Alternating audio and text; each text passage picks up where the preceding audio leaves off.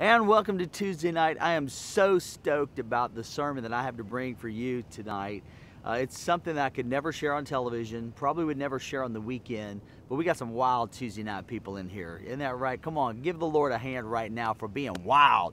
You guys, Tuesday night is the night that I can just kind of unload and share next level principles. People, seekers are here. People that are hungry from God are here. And it's phenomenal. I got some supernatural stories to tell you about, starting kind of with this building that's behind us, that big pink building.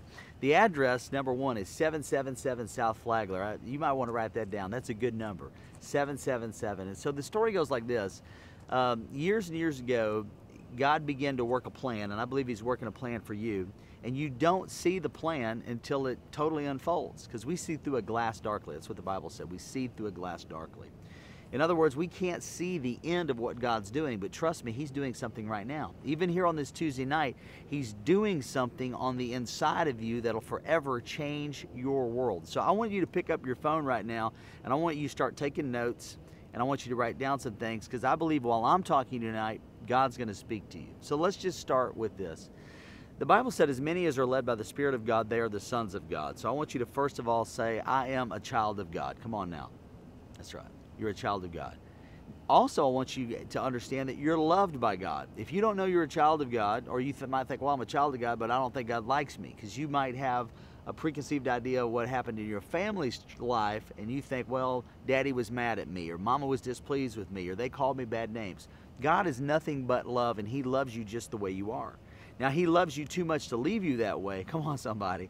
But He's working right now behind the scenes. So to get anything out of this tonight, you have to make sure that you start believing that, number one, God loves you, and number two, He's not mad at you, and number three, there is a spiritual world out there. The unseen is more seen than actually the seen.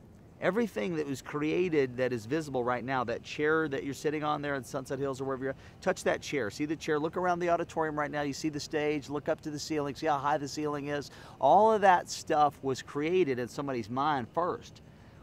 First, you have to conceive it and believe it before you can receive it, right? Conceive it, believe it, and then you receive it. So the unseen world right now, that businesses you want to start, that mate, that child, that the doctor said you're incapable of having children. If God puts His super on your natural, supernaturally things happen. Come on, somebody ought to say amen. Shout amen right now. God's going to put His super on your natural. So back to this building real quick. This building is 777 South Flagler. And it was a supernatural event that happened for us to get in it. But first, read the scripture. 1 Corinthians 2 says this. It says that the natural, non-spiritual man does not accept or welcome or admit into his heart the gifts and teachings and revelations of the Spirit of God. For they are meaningless nonsense to him, and he's incapable of knowing them, or progressively recognizing or understanding, or becoming better acquainted with them, because they are spiritually discerned and estimated and appreciated. But the spiritual man, everybody shout, that's me. But the spiritual man tries all things, examines all things, investigates all things, inquires into all things, questions and discerns all things, yet is himself to be put on trial or judged by no one, who can read the meaning of everything. Verse 16, for who has known and understand the mind and the counsel and the purposes of the Lord, so as to guide and to instruct him and to give him knowledge? But we have the mind of Christ, and hold the thoughts and the feelings and the purposes of His heart. We have the mind of Christ. Now, there's a difference between the mind and the brain. Okay, man is a spirit. He possesses a soul. He lives in a body. Okay, so let's talk about the brain. The brain is that thing right now. First of all, raise your hand if you got a brain. Come on, everywhere. Raise your hand. You got a brain. All right, good. Over half of you. You've got a brain. That's great. But you also have a mind. The mind is the spiritual part of the brain, or it's the mirrored part of the brain. So God said, you have the mind of Christ. In other words, you know everything that you need to know, and you will know everything you need to know by God supernaturally in the future. In fact, the Bible says this. He says that you have no need of any man to teach you. You have no need of a man to teach you. It's not saying that you won't receive teaching from a man, but God's saying, I'm going to reveal things to you, and you won't have to have a teacher, because the Holy Spirit's your teacher. So I read that scripture to tell you that if you're a non-spiritual person, If you think that things are, people like me are weird, or people like the people around you are weird, then you're not going to get anything out of this sermon. But how many will raise your hand and you believe in the supernatural? Come on, raise your hand right now. You believe that God is a supernatural being, that God is, He's everywhere. And just because we can't see Him, it's part of the reason is because we don't understand the physics behind it. He's moving at the speed of light. It's moving so fast, you can't see it.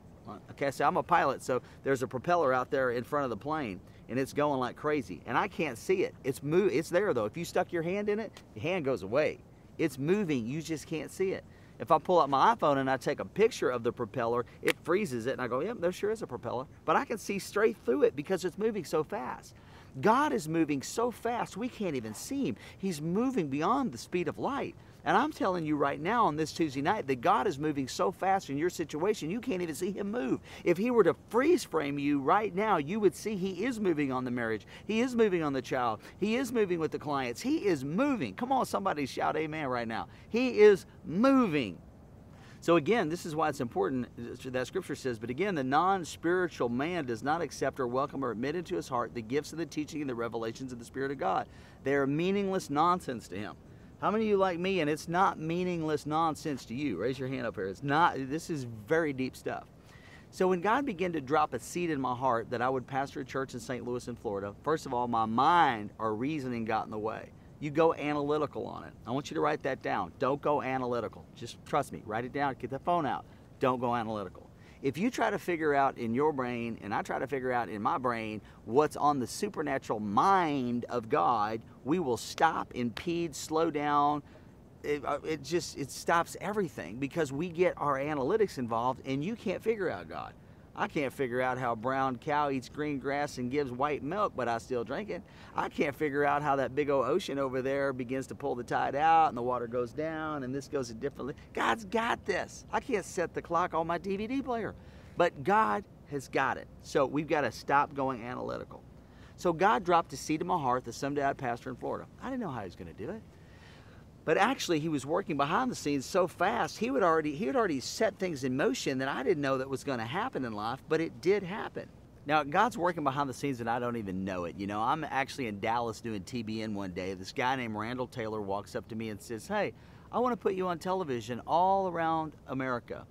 I'm a TV buyer. I said, well, of course you do. You sell TV time. I said, I'm not really interested in going on TV around America right now. Notice sometimes there's progressive steps.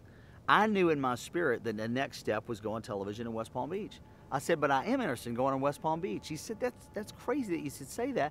I was just in West Palm Beach last week and was negotiating some TV time. I have great relationships in West Palm Beach. He made some calls. He supernaturally got a deal for us on Fox down here. It was amazing. Now watch how where God guides, He provides. If it's God's will, it's God's bill. Write that down. Where God guides, He provides. If it's God's will, it's God's bill. So now it's a whole nother supernatural story. I get with some friends, Dennis and Sheila Hammond, and we are at their place in the Caymans. And we're just talking about God and the things of God. And he was talking about, I know God's going to have you start that church in West Palm someday.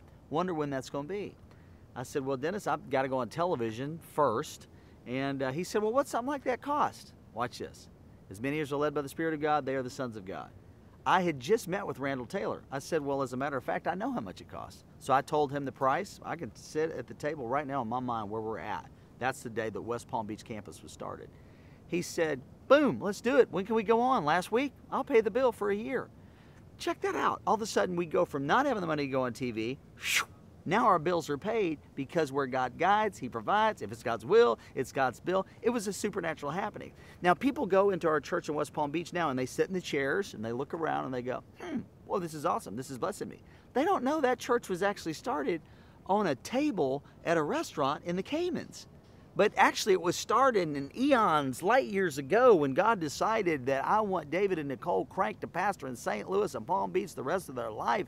Their sheep know their voice, and a stranger they'll not follow. That's when it started, but it was moving so fast we couldn't see it. But now it's actually slowing down, and we can go, yeah, I remember that day when God paid our bill. Now you know the rest of the story. We went on Fox, we went on ABC, we went on CBS, we went on NBC.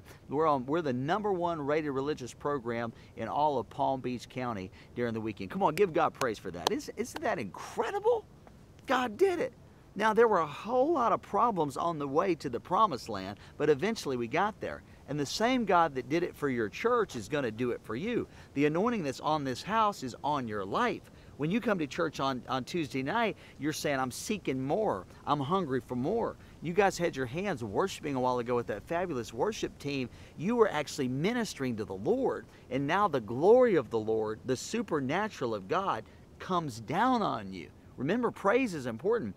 All the battles in the Bible, God sent out the praisers first, and then He sent the warriors. Because praise, the Bible said, stills the avenger in his tracks. So you're not coming here singing songs on Tuesday night or on the weekend. You're here worshiping. You're pushing back darkness. You're getting closer to your supernatural breakthrough. You're unleashing the supernatural. And also, I just heard the Holy Spirit say, they're also becoming less carnal, so the spiritual stuff doesn't sound like nonsense. Because if you're living in this carnal world and you're freaked out right now, it's election year and there's a lot going on, and I thought it was going to be my banner year and God better hurry up. He can do it in a moment. You can be married this time next week.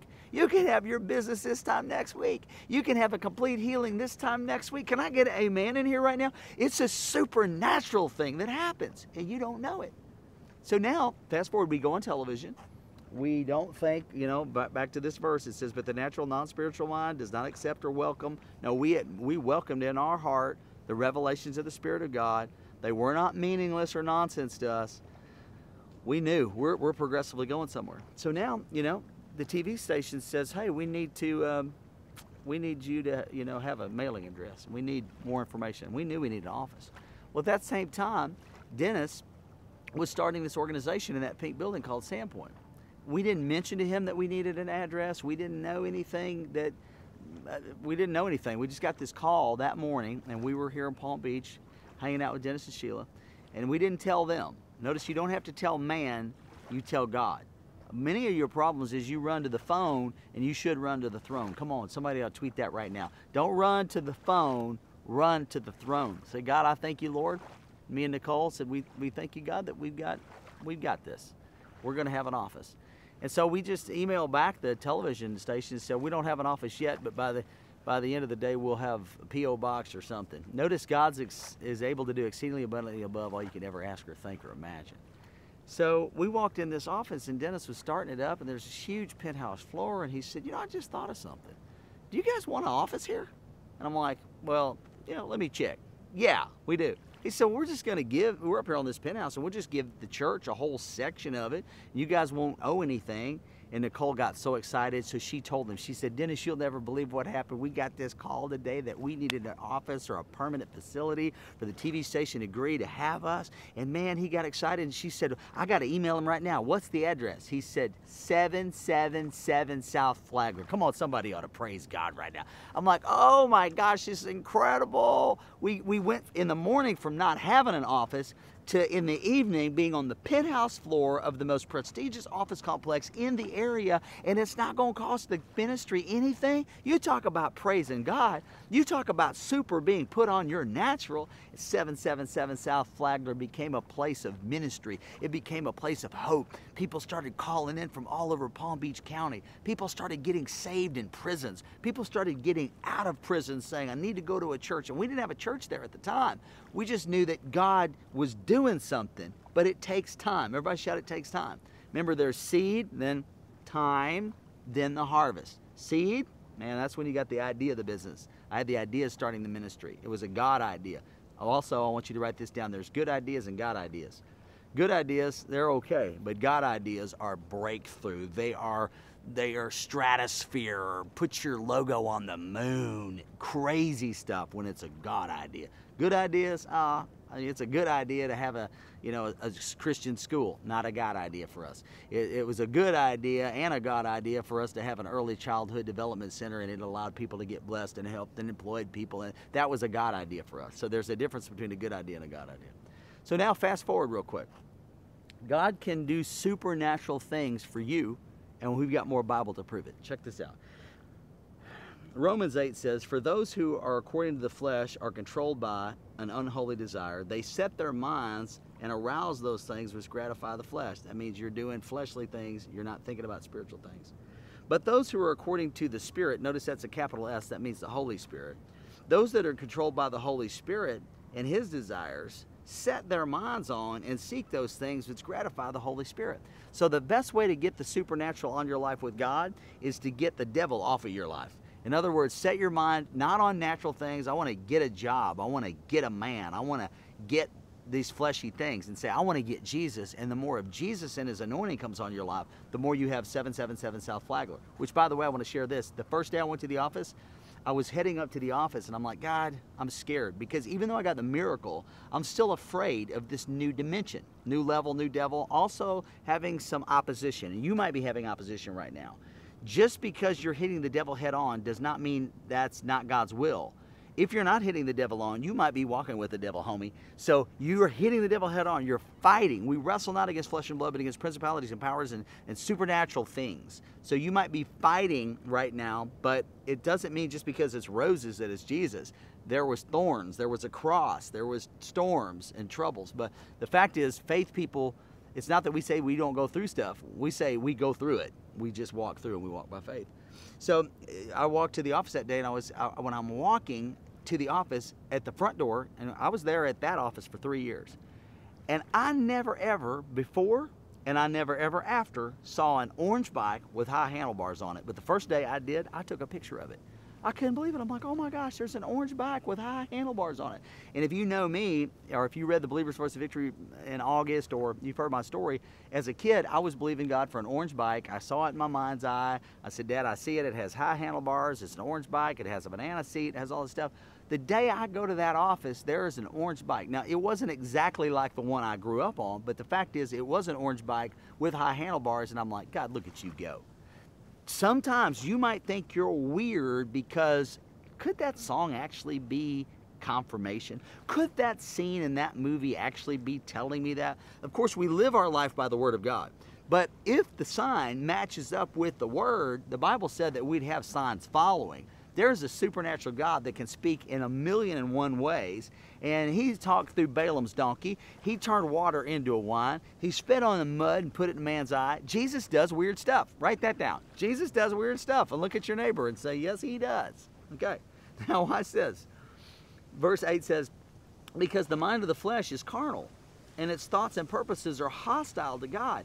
It does not submit itself to God's law. Indeed, it cannot. So those who are living a life of the flesh, catering to its appetites and its impulses and its carnal natures, cannot satisfy God, or can it be acceptable to God.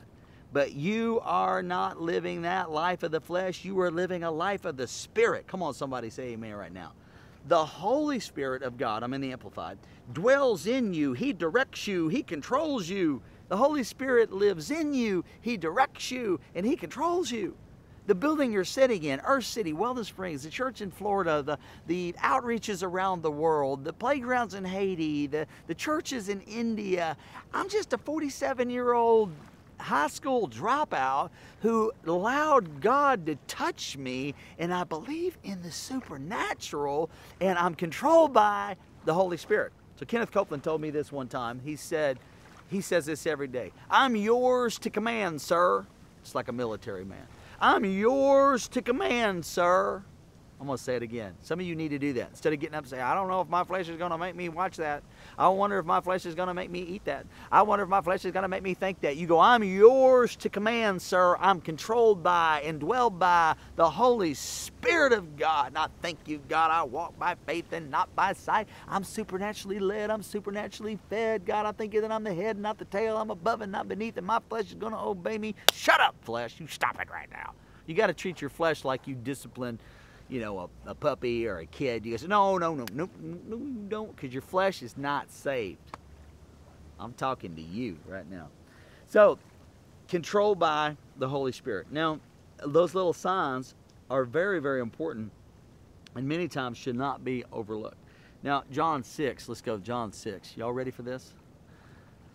John 6, verse 16 says, and when evening was come, his disciples went into the sea, and they entered into a ship, we see them behind us, toward Capernaum. And now it was dark. It might be dark in your world right now. And Jesus come to them. And the sea had arose by reason of a great wind. In other words, it wasn't good conditions. They were in a boat. The sea is raging. The wind is blowing. It's not a good season. And you might be there with your business, with your mind, with your marriage, with your money. The sea had a great wind that blew against it, and it was keeping them from their destiny. Check that out. Keeping them from their destiny. The wind will keep you from your destiny. Adversity would keep you from destiny. Staying in the natural will keep you from destiny. Verse 19. So when they had rowed about 25 furlongs, seeing Jesus, they're row your boat. It wasn't gently down the stream. They're rowing in the flesh. They're sweating like crazy. There's a sweatless anointing that'll come on you, and you don't even sweat anymore. They're rowing, and they saw Jesus walking on the sea, drawing nigh unto the ship. He wasn't on the ship yet, but he's getting closer. He's getting closer to you right now. And they were afraid. And by the way, they went about 3 to 4 miles. And if you're on a paddle boat, if you're paddling, 3 to 4 miles is a long way. But he saith unto them, It is I, be not afraid. Notice his supernatural voice comes. It is I, be not afraid. He sensed their fear. Fear is the reciprocal of faith. Fear is faith, false evidence appearing real. Fear is faith in reverse. We walk by faith and not by sight. We don't walk by fear and sight. We walk by faith. And verse 20 says, But he said unto them, It is I, be not afraid. Then they willingly, everybody shout willingly. They willingly received him to the ship, and immediately the ship was on the land. Immediately. So all of a sudden they're rowing. It's taking forever. And the Bible says as soon as Jesus got on their boat, immediately they were there. Time ceased to exist. The boat was supernaturally propelled. I talk about even Enoch. That was a supernatural thing. If you read the Bible, just Google Enoch. Enoch walked with God, and all of a sudden God took him. Instead, we've all taken airplane rides. Enoch took a plain air ride. A plain air ride, he was there. That's what happened on that boat. Immediately, they were the other side. In fact, the people that were on the other side, they said, How in the world did you get here? Well, how is this possible? Because God put the super on their natural, and they were supernaturally blessed. Come on, somebody give God praise right now. We're blessed, we're blessed, we're blessed. The Holy Spirit is different than religion, okay? Religions burn flags and burn white sheets in people's yards. Religions fly airplanes into buildings. Religions blow up stuff. But Jesus, he is love. The Holy Spirit is love. So relationship is way different from religion. In fact, when people tell me, oh, you're religious, I go, oh, no, I'm so not religious. Or they'll say, I don't like religion. I go, I don't like it either. Jesus didn't like it. And they're, huh? They try to reason and figure it out. I don't like religion. I like relationship. When the Holy Spirit dwells in you, we don't have like I'm married not because of a contract that says I'm married. Like Nicole's not like, you gotta love me, I got this piece of paper. That's dead, it's ink. I love her because she is mine and I am hers and we are one. When you're one with the Holy Spirit, you're not into religion, you're into relationship. So relationship with Jesus doesn't make you seek the stuff. It doesn't make you seek his hand. What can you give me? You seek his face. If you get his face, you get his hand. See what I'm saying? So God's supernatural love should be in us, and that makes you want to wash people's feet, not burn, in people's front yards. That the Holy Spirit makes you want to love people and say to people with compassion who's on the side of the road with the Good Samaritan, I want to put you up in a hotel. I want to feed you, clothe you, help you, and serve you. That's what relationship with the Holy Spirit does. So as we're wrapping this up, I want you to also remember that God's supernatural blessing is not on your life to make you rich. It might make you rich, but that's not why you're doing this. I watch people come to church sometimes and they see the blessing of God really hit maybe a business person's life. And they go, oh, I want to do that. I want to tithe because I want that to happen to me. That's the wrong relationship. You don't get married because you want to, I want sexual relationship. I mean, that's part of it, but that's not all of it. You want communion because eventually you're going to get really old and you want really to love this person and things don't look the way they did. I heard about an old man that was walking along and a genie in a bottle popped up and there's a frog and they said if you kiss this frog, this talking frog, it'll turn into a beautiful princess. The old man looked at it and he put the frog in his pocket. And he said, why didn't you kiss it? He said, at my age, I'd rather have a talking frog. So our time changes what we desire, but if our desire are predicated on right beliefs and right reasoning and right motive, then it turns out right. Does that make sense? So we're seeking God for the supernatural, not just so we can get healed. That just comes with that was just benefit. We're seeking God for supernatural blessing on our life, not so you can get a bigger Cadillac, not so you can get a bigger house, not so you can get a husband, not so you can get a wife. You're seeking God because you love him. And then you love him, He puts his super on the natural. In other words, he gets in your boat. You've been rowing, you've been in the flesh, you're still not married. You've been rowing, you're in the flesh, you're going to clubs, you still can't find the right one because you're trying to analyze it. You're trying to, this is enmity against God. You're trying in the flesh. Because see, and then also God doesn't get any glory. When the 777 South Flagler building hit, God gets all the glory. By the way, their office exploded so big that they needed the space, and our office exploded so big that we got too big for the offices, and it's huge. So we had to move ourselves off-site. We're in another high-rise over here, and Dennis has taken that whole top floor because he put God in his office. He said, he was the only, big, stock market firm, investing institution firm that had a church inside his office. That was weird sometimes, but it worked for them because God was there, God was on his boat, and God blessed Sandpoint, and God's taken Sandpoint to the next level, and God's going to do the same thing for you. He's going to do it. I want to pray for you here in a moment, but first of all, I want you to raise your hand and let God see it. If you say, man, I tell you, I'm hungry for the supernatural, raise that hand. I know if you're hungry and you thirst after righteousness, the Bible said you will be filled or you will be fulfilled, and God will put his super on your natural. I got story after story after story of supernatural things that happen. Right here, right there in St. Louis, the building you sit in is a supernatural God thing. Our city is a God thing. Being on television 13 times across America on BVOVN, God thing. Being on Newsmax, we are on a secular news station. The fastest growing news station in America is Newsmax. They're gaining ground every week. I just read an email a couple days ago about now they've grown to 26 million more households, and Faith Church is on there every Sunday morning for free because we went here. A guy who owns it, Newsmax, Google Chris Ruddy. Do it, I dare you. Chris Ruddy, Newsmax magazine. Chris Ruddy started watching us on television, showed up at our church on a Thursday night. I went to dinner with him. He loves the ministry. He says, I used to go to Billy Graham crusades with my mom. I'm Catholic, but I went, and I have an affinity for evangelists that preach Jesus. And then next thing I know, Bill Clinton's texting him. They're friends. These powerful people are texting him, and he says, hang on, and he's doing this. And then I get a call from him one day, and he says, hey, I've been watching you on television, and I want to put you on my news channel every Sunday morning for free. Come on, give God praise. If we hadn't obeyed God and met Randall in Dallas, went to the Caymans with Dennis, started the church on a table, got the office there, wouldn't have expanded the television ministry here, we wouldn't be helping these people. But it's moving so fast you can't see it. We were shooting here, the guys that are helping me shoot right now, and people were stopping going, hey, it's the preacher. Hey, I watch you all the time. These are non-believers, but they respect us. They're getting value. So I'm telling you, God's going to do this for you. He's going to put the supernatural blessing on your life to bless you so you can bless this church. We need more television time. We need to help more people. We need to build more churches in St. Louis. We need to build 3 churches here in Florida. We don't have a permanent facility here in Florida, but I believe that God's going to give money to you, and you're going to give money to the church, because I'm not going to go out and start businesses. I'm called to preach.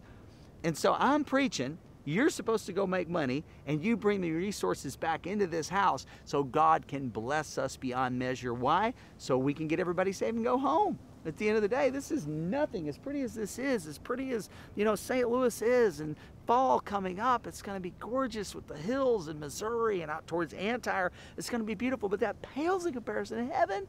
And God doesn't want anybody to go to hell. So we've got to get this thing right. I'm supernaturally blessed tomorrow on the job. All right, let me pray for you. Every head bowed and every eye closed. Even our friends watching online.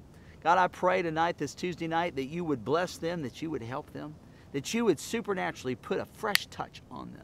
Satan, I rebuke you over them right now, and I say you loose your hold over them and let them go. Let their mind go. Let the addiction go. Let the trauma go. Let the depression go. Let the oppressed go free. I speak to you now that you will never be the same, and you believe in the supernatural. In Jesus' name, and everybody said, amen. Come on, give God praise as the campus pastor comes up.